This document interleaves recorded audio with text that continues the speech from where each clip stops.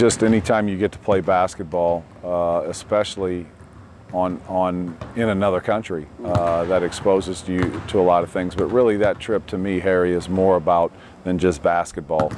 And I think it's a trip that hopefully will help him the rest of his life, and made some relationships on that trip that will last him a lifetime. But it was great because there was great competition at each position. And that's something that we have not had. Daquan Miller, he helped accelerate Ronnie's growth because of going against him every day. And in return, Ronnie made Daquan better. And I think you can just go down the line to see that. But the 10 practices were very good for us. The competition was not great, but yet it was still very beneficial for us. And I think our guys like each other. I think they like being around the coaches. I know the coaches like being around them. Was very pleased with how we approached everything this summer. Coach Herrin really gave the players a lot of freedom.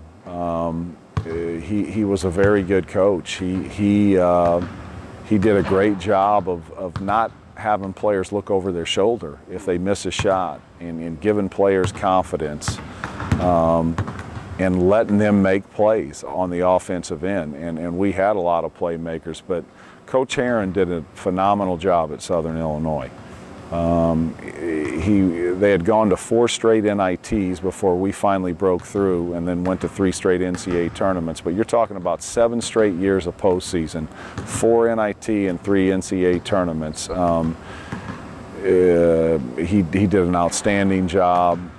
Had a great staff, really good staff members. Obviously, Ron Herrin, his brother, who passed away years ago, but it was a family atmosphere at Southern Illinois, and he put them on the map.